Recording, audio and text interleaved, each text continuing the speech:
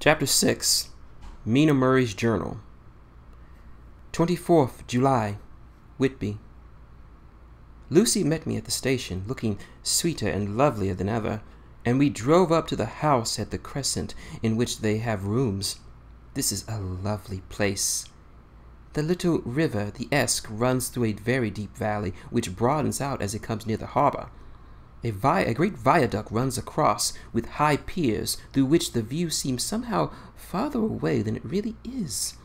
The valley is beautifully green, and it is so steep that when you are on the highland on either side, you look right across it, unless you are near enough to see down. The houses of the old town, the side away from us, are all red-roofed, and seem piled up on one another anyhow, like the pictures we see of Nuremberg. Right over the town is the ruin of Whitby Abbey, which was sacked by the Danes, and which is of the scene of a part of Marymon, where the girl had built up on the wall. It was a most noble ruin of immense size and full of beauty and romantic bits. There is a legend that a white lady is seen in one of the windows. Between it and the town there is another church, the parish one, round which there is a big graveyard, all full of tombstones. This is to my mind the nicest spot in Whitby, for it lies right over the town and has a full view of the harbor and all up the bay, to which the headland called Kettleness stretched out to the sea. It descends so steeply over the harbor that a part of the bank has fallen away and some of the graves have been destroyed. In one place, part of the stonework of the grave stretches out over the sandy pathways far below. There are walks with seats beside them throughout the churchyard, and people go and sit there all day long looking at the beautiful view and enjoying the breeze. I shall come and sit here very often and work. Indeed, I am writing now, with my book at my knee and listening to the talk of 3 old men who are sitting beside me. They seem to do nothing all day but sit up here and talk. The harbor lies below me, on which on the far side one long granite wall stretching out into the sea, with a curve outwards by the end of it, in the middle of which is a lighthouse. A heavy stone wall runs outside of it. On the near side, the sea wall makes an elbow crooked inversely, and it ends too with a lighthouse. Between the 2 piers there is a narrow opening in the harbor, which then suddenly widens. It is nice at high water, but when the tide is out, it shoals away to nothing, and there is merely the stream of the Esk running between the banks of sand, with rocks here and there. Outside the harbor, on this side, there rises for about half a mile a great reef, the sharp edge of which runs straight from behind the southern lighthouse. At the end of it is a buoy with a bell, which swings in bad weather and sends out a mournful sound in the wind. They have a legend here that when a ship is lost, bells are heard out in sea. I must ask the old man about this. Oh, he's coming this way. He's a funny old man. He must be awfully old, for his face is all gnarled and twisted like the bark of a tree. He tells me that he's nearly 100, and he was a sailor in the Greenland fishing fleet when Waterloo was fought. Here is, I am afraid, a very skeptical person. When I asked him about the bells at sea and the white lady in the abbey, he said very brusquely, "I wouldn't fashion myself about 'em, miss. Them things will be all worn out. Mind, I don't say there ever was, but I do say there wasn't in my time. There be all very welcome forecomers and trippers and the like, but not for a young lady like you. Them's feet folk from York and Leeds be always eating, curling up herrings and drinking tea and looking out to buy cheap jet with Creed all right. I wouldn't myself be bothered telling them lies to you, even the newspapers, which were full of fool talk." I thought he would be a good person to learn interesting things from, so I asked him if he would mind telling me about the whale fishing in the old days. He was just settling himself to begin when the clock struck 6, whereupon he labored to get up and said, "I must gang Margaret home, miss. My granddaughter doesn't like it to be kept waiting. when the tea is ready, for it takes me time to camel aboon the greens, and there be many of 'em, miss. I like belly timber, surely as by the clock." He hobbled away, and I could see him hurrying as well as he could down the steps. The steps are a great feature of this place. They lead from the town up to the church. There are hundreds of them, I do not know how many exactly, and they wind up in a delicate curve. The slope is so gentle that a horse could easily walk up and down them. I think they must have originally had something to do with the abbey. I think I shall go home too. Lucy went out visiting with her mother, and as they were only duty calls, I did not go. They will be home by this. 1st August. I came here an hour ago with Lucy, and we had a most interesting talk with my old friend and the 2 others who always come to join him. He is evidently the Sir Oracle of them, and should I think they must have been in his time a most dictatorial person. He would not admit anything and downfaces everybody. If he can't out-argue them, he bullies them, and takes their silence for agreement with his views. Lucy was looking sweetly pretty in her white lawn frock. She has gotten a beautiful color since she's been here. I noticed that the old men did not lose any time in coming up and sitting near her when we sat down. She is so sweet to old people. I think they all fell in love with her on the spot. Even my old man succumbed and did not contradict her, but gave me a double sneer and said, I got him on the subject of the legends, and he went off once again in sort of a sermon. I must try to remember and put it down. "It be all fool's talk, lock, stock, and barrel. That's what it be, not else. These buns are whiffs of bald ghosts and ghasts and bulgs, and all ant 'em to seem fitting bars and dizzier women bin our brethren. They be not but all balls. They are all grims and signs and warnings, all be invented by parsons, all ilsome beg bodies and railway trotters to seek a scammering hofflin, and to get folks to do something that they don't incline to do otherwise. It makes me ireful to think of them. Why, it's them that, not content with printing lies upon paper and preaching to them out the pulpits, do not want to be cutting them on the tombstones. Look around you and see what I tell you will. All them steens hovering up their heads as well as they can be, with their pride all ascant, simply tumbling down with the weight of the lies they write upon 'em. Here lies the body, or the secret to the memory, or wrote in all of them, and ye half and ye nigh half of them being out to nobodies at all, and the memories of them can't be cared for to pinch a spot of snuff, much less sacred. All lies about 'em, nothing but lies of one kind or another. My God! And it'll be a great scrundament on the day of judgment when they come tumbling up in their depth sharks, all jumped together trying to drag their tombstones with them to prove how good they were. Some of them trembling and detrimenting with their hands in their doosling and slipping from line in the sea where they can't even keep their grip on 'em. I could see from the old fellow's self-satisfied air and the way in which he looked around for the approval of his cronies that he was showing off. So I put in a word to keep it going. "Oh, Mr. Sauls, you can't be serious. Surely these tombstones are not all wrong." "Yabblins! They may be poorish few for not wrong, saving when they would make out the people too good, for there be folk who think a bomb bowl be like the sea, if only be their own. The whole thing be only lies. Now look you here! You come here, stranger, and you see this kirkgather." I nodded as I thought it would be able to assent, though I did not quite understand his dialect. I knew it was something to do with the church. He went on, "And you constat that all your strands of be a boon folk that happen to be here, snod and snug."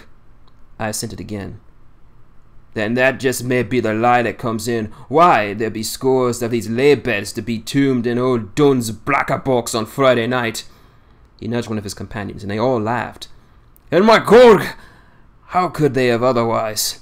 Look at that one there, best that's the blast in a bank. Read it!" I went over and read, "Edward Spencer, master mariner, murdered by pirates off the coast of Andredes, April 1854, age 30. When I came back, Mr. Swallows went on, "Who brought him home, I wonder, to hap here? Murder off the coast of the Andres, and you consolate his body lay under. Why, I could name ye a dozen bones laid in the Greenland seas above." He pointed northward. "And where the currents may have drifted them. There be the stands about ye. Ye can with your young eyes read the small print of the lives from here. That's Biff rather Lowry. I knew his father lost in the lively off the coast of Greenland in 20, or Andrew Woodhouse drowned in the same seas in 1777, or John Paxton drowned off Cape Farewell a year later, or John Rowlands, whose grandfather sailed with me, drowned in the Gulf of Finland in 50. Do you think these men would have to make a rush to Whitby where that trumpet sounds? I have me old arthrums to boot it. I tell ye, when they got here, they be journaling and jostling one way to look at it be, and be fighting up all upon the ice in the old days, when we be from one another to the daylight to dark, and trying to tie up our cuts by the light of the aurora borealis." This was evidently local pleasantry, for the old man creaked over, and his cronies jointed in gusto. "But," I said, "surely you're not quite correct, for you start in on the assumption that all the poor people or their spirits will have taken their tombstones with them on the day of judgment. Do you think it would be really necessary?" "Well, what else do you think be having the tombstones for? Answer me that, miss." "To please their relatives, I suppose." "To please their relatives, you suppose?" This he said with instant scorn. "How would it be pleasure their relatives to know that lies is written over them, and that everybody in the place knows the lies?" He pointed to a stone at his feet, which had been laid down as a slab, on which the seat was rested, close to the edge of the cliff. "Read the lies of that Durfenstein," he said. The letters were upside down from what I sat, but Lucy was more than opposite of them. She leaned over and read, "Sacred to the memory of George Cannon, who died in hope of a glorious resurrection on July 29th, 1873, falling from the rocks of Kettlesness. This tomb was erected by his sorrowing mother for her dearly departed son. He was the only son of his mother, and she was a widow." "Really, Mr. Sauls, I don't see anything very funny about that." She spoke her comment very gravely and somewhat severely. You don't see it all funny? That's because you don't be going into the Sorrow's mother was a hellcat that hated him because he was a skewed, a regular lamenter he was, and he hated her so that he committed suicide in order that she might get an insurance she put on his life. She blew nigh the top of his head off with an old musket that he had been scoring scaring the crows with. 'Twant for his mother so pious that she was sure go to heaven, and he didn't want to addle where she was. Now, isn't that stirred at any rate? He hammered it with his stick as he spoke. A pack of lies! And who would it be Gabriel Kennel when George did come planting up the greens with the tombstone balanced on his hip and asking to be took as evidence?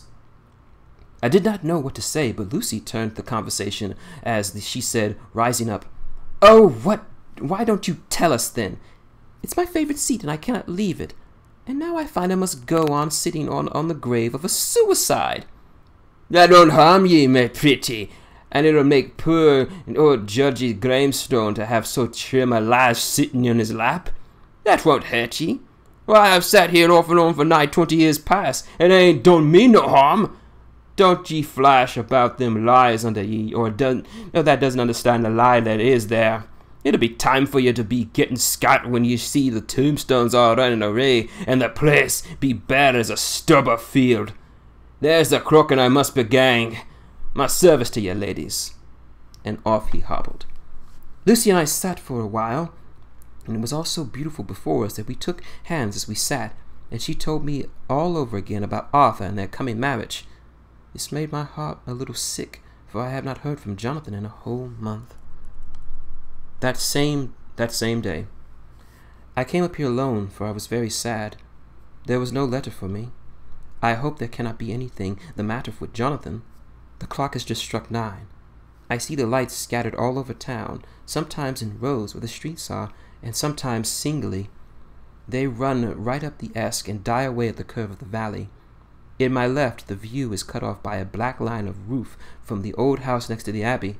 The sheep and lambs are bleating in the fields away from me, and there is a clatter of donkey hoof prints in the paved road below. The band on the pier is playing a harsh waltz in good time, and further along the quay there is a Salvation Army meeting in the back street. Neither the bands hear the other, but up here I hear and see them both. I wonder where Jonathan is, and if he's thinking of me. I wish he were here. Dr. Seward's Diary, 5th June. The case of Renfield grows more interesting, and the more I get to understand the man. He has certain qualities, largely developed selfishness, secrecy, and purpose. I wish I could get at what the object of was the other latter. He seems to have some settled scheme of his own, but what it is I do not know yet. His redeeming quality is a love of animals, though indeed he has such curious turns that it is sometimes hard to imagine that he is only abnormally cruel. His pets are of an odd sort, too. Just now his hobby is of catching flies. He is at the present such a quantity that I may have to find myself to expostulate. To my astonishment, he did not break out into a fury, as I expected, but took the matter quite in simple seriousness. He thought for a moment and then said, "May I have 3 days? I shall clear them away." Of course, I said that would do. I must watch him. 18th July. He has turned his mind now to spiders, and has gotten several very large big fellows in a box. He keeps feeding them his flies, and the number of the latter becomes so sensibly diminished that although he has used half of his food in attracting more flies from outside the room. 1st July. His spiders are now becoming a great nuisance, as his flies, and today I told him that he must get rid of them. He looked very sad at this, so I said that he must clear out some of them, at all events.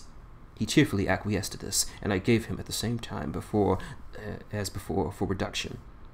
He disgusted me much while with him, for when a horrible blowfly, bloated by some carrion food, buzzed in the room, he caught it, held it exultantly for a few moments between his fingers and thumbs, and before I knew what he was going to do, put it into his mouth and ate it. I scolded him for it, but he argued quietly that it was good and very wholesome, that it was life, strong life, and gave life to him. This gave me an idea, or the rudiment of man. I must watch how he gets rid of his spiders. He has evidently some deep problem in his mind, and for he keeps a little notebook in which he's always jotting something down. The whole pages of it are filled with masses of figures, generally single numbers added up in batches, and then the totals added up in batches again, as though he were focusing some account, as the auditor would put it. 8th July. There is a method to his madness, and the rudimentary idea in his mind is growing. There will be a whole idea soon, and then, oh, unconscious celebration! You will have to give it all the wall to your consciousness, brother. I kept away from my friend for a few days, so I thought I might notice if there was any change. Things remained as they were, except that he had parted with some of his pets and gotten a new one. He had managed to get a sparrow, and had already partially tamed it. His means of taming is simple, for already the spiders have diminished. Those that do remain, however, are well fed, for he still brings in flies for the tempting with his food. 19th July. We are progressing. My friend now has a whole colony of sparrows, and his flies and spiders are all but obliterated. When I came in, he ran to me and said he wanted to ask me a great favor, a very, very great favor. And as he spoke, he fawned on me like a dog. I asked him what it was, and he said, with a sort of rapture in his voice and bearing, "A kitten, a nice, playful, sleek, playful kitten that I can play with, to teach and to feed and feet and feet. I was not unprepared for this request, for I had noticed how his pets went on increasing in size and vivacity, but I did not care that his pretty family of tame sparrows should be wiped out in the same manner as the flies and the spiders. So I said I would see about it, and asked him if he would rather have a cat than a kitten. His eagerness betrayed him as he answered, "Oh, yes, I would like a cat. I only asked for a kitten, lest you should refuse me a cat. No one would refuse me a kitten, would they?" I shook my head and said at the present I feared it would not be possible, but I would see about it. His face fell, and I could see a warning of danger in it, for there was a sudden fierce, sidelong look that meant killing. This man is an undeveloped homicidal maniac. I shall test him with his present craving and see how it works out. Then I shall know more. 10 p.m. I visited him again and found him sitting in a corner brooding. When I came in, he threw himself on his knees before me and implored to let him have a cat. That was his salvation depended upon it. I was firm, however, and told him that he could not have it, whereupon he went without a word, sat down, gnawing his fingers in the corner where I had found him. I shall see him early in the morning. 20th July. Visit Renfield very early, before the attendant went about his rounds. Found him up and humming a tune. He was spreading out his sugar, which he had saved, in the window, and was manifestly beginning his fly-catching again, and beginning it cheerfully and with good grace. I looked around for his birds, and not seeing them, asked him where they were. He replied, without turning around, that they had all flown away. There were a few feathers about the room, and on his pillow a drop of blood. I said nothing, but went and told the keeper to report to me if there was anything odd about him during the day. 11 a.m. The attendant had just been to me to say that Renfield has been very sick and had disgouged a whole lot of feathers. My belief is, doctor, he said, that he has eaten his birds and that he has just took them and ate them raw. 11 p.m. I gave Renfield a strong opiate tonight, enough to make him sleep, and took away his pocketbook to look at it. The thought that had been buzzing around my brain lately is complete, and my theory proved. My homicidal maniac is of a peculiar kind. I shall have to invent a new classification for him, and call him a zoophagelous, life-eating maniac. What he desires is to absorb as many lives as he can, and he has laid himself out an archive in a cumulative way. He gave many flies to one spider, and many spiders to one bird, and then wanted a cat to eat that many birds. What would have happened in his later steps? It would almost be worthwhile to complete the experiment. It might have done so if there was a sufficient enough cause. Men sneered at vivisection, and yet look at its results today. Why not advance science in the most difficult and vital aspect, the knowledge of the brain?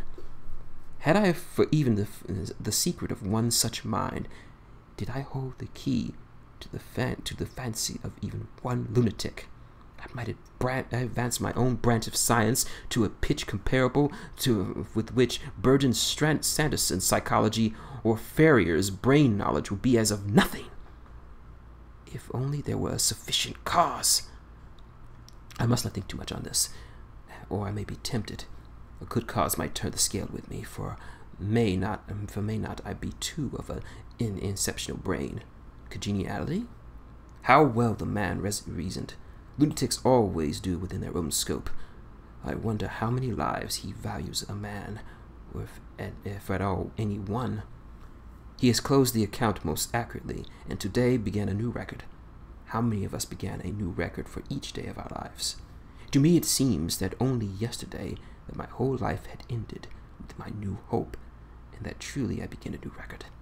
So it will be until the great recorder sums me up and closes my letter account with a balance of profit or loss. Oh, Lucy, Lucy, I cannot be angry with you, nor can I be angry with my friend whose happiness is yours. But I must wait on hopeless, and work. If only I could have a strong cause for my poor mad friend there, a good, unselfish cause to make me work. That would be indeed happiness. Mina Murray's Journal, 26 July. I am anxious, and it soothes me to express myself here. It is like whispering to oneself and listening at the same time, and there is also something about the shorthand symbols that make it different from my writing.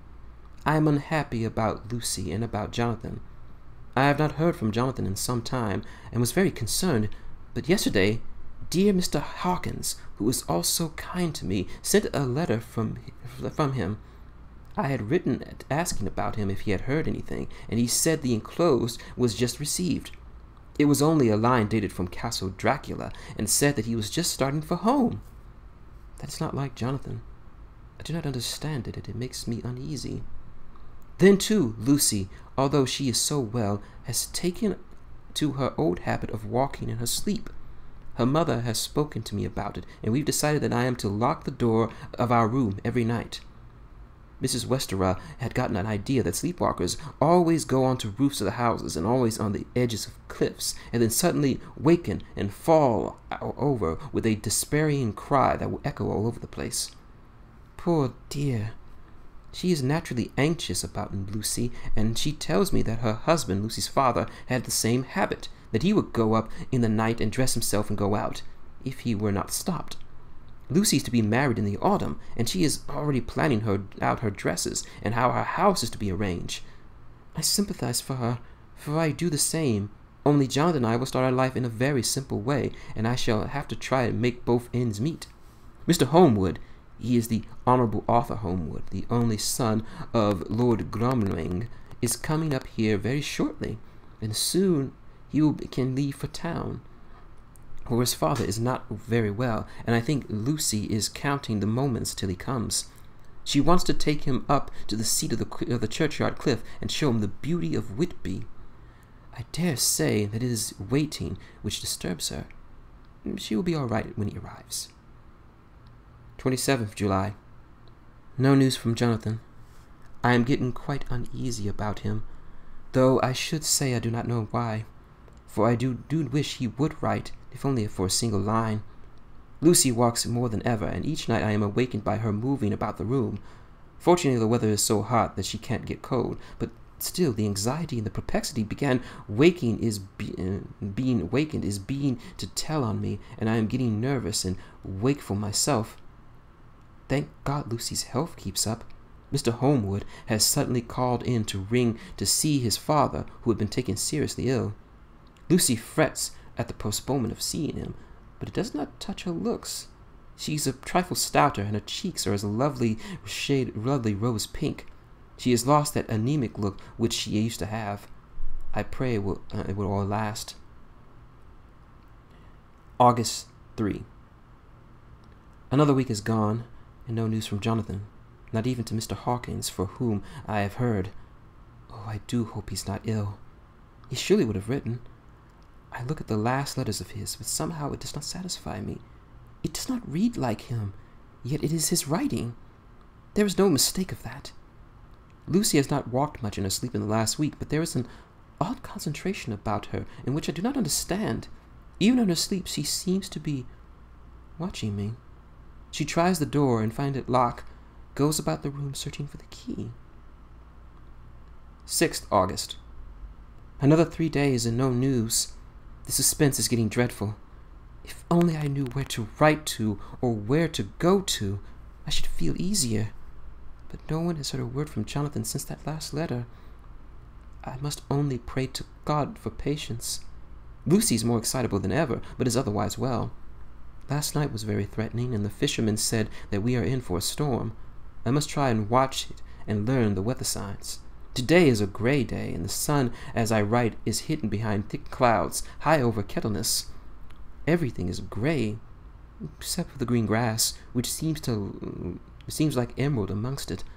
Gray, earthy rocks, gray clouds tinged with the sunburst at the far edges hang over the gray sea, in which the sand ports stretch out like gray fingers. The sea is tumbling over in the shallows and the sandy flats with a roar, muffled in the sea's mist drifting inland. The horizon is lost in the gray mist. All is vastness. The clouds are piled up like giant rocks, and there is a broil over the sea that sounds like some presage of doom. Dark figures are on the beach here and there, sometimes half shrouded in the mist, and seem men like walking trees. The fishing boats are racing for home, and rise up and dip in the ground swell that they sweep up into the harbor, bending the scrubbers. Here comes Mr. O'Sauls. He's making it straight for me, and I can see by the way he lifts his hat that he wants to talk. I have been quite touched by the change in the poor man. When we sat down beside me, he said in a very gentle way, "I want to say something to you, miss." I could see he was not at ease, so I took his poor wrinkled hand in mine, and asked him to speak fully. And so he said, leaving his hand in mine, "I'm afraid, my dearie, that I must be shocked by you of all the wicked things I've been saying about the dead and the like for weeks past. But I didn't mean them, and I want you to remember when I'm gone. We old folks that be daft, with one foot a draft in the knocker hole, don't go altogether like that to think of it, and we don't want to feel scared of it. That's why I took to making light of it, so that I'd cheer up my own heart a bit. But Lord love you, miss, I ain't afraid of dying, not one bit. Not only do I don't want to die if I can help it. My time must be nigh at hand, for I be out, and 100 years is too much for man to expect. I'm so nigh of it that the old man is already wetting his strife. He cannot see getting out of the habit of coughing about it at once at all. The chafes will wag as they used to. Soon, some day, the angel of death will sound his trumpet for me. But don't ye fear drool about ungreeing me, dearie." For he saw that I was crying. "If he should be coming this very night, I will refuse his call. For life be, after all, only waiting for something else than what we're doing. And death be all that we can rightly depend on. But I'm content, for it's coming to me, my dearie, and coming quick. It may be coming while we be looking and wondering. Maybe it's in the wind over the seas that is bringing with its loss and wreck, and sore distress and sad hearts. Wait, look, look!" he cried suddenly. "There's something in that wind, and in the voice beyond the sounds. It looks and tastes and smells like death. It's in the air, I can feel it." Lord, make me answer a cheerful way when my time comes." He held up his hands dutifully and raised his hat. His mouth moved as if he were praying. After a few minutes' silence, he got up, shook hands with me, and blessed me, and said goodbye, and hobbled off. It touched me, and upset me very much. I was glad when the Coast Guard came along with his spyglass under arm. He stopped to talk with me, as he always does, but all the time kept looking at a strange ship. "I can't make her out," he said. "She's Russian by the look of her, but she's knocking about in the queerest way. She doesn't know her mind a bit. She seems to see the storm coming, but can't decide whether to run for up north in the open or to put up in here. Look there." She steered mightily strangely, for she doesn't mind the hand of the wheel. Changes were about with every puff of the wind. We'll hear more about her before this time tomorrow.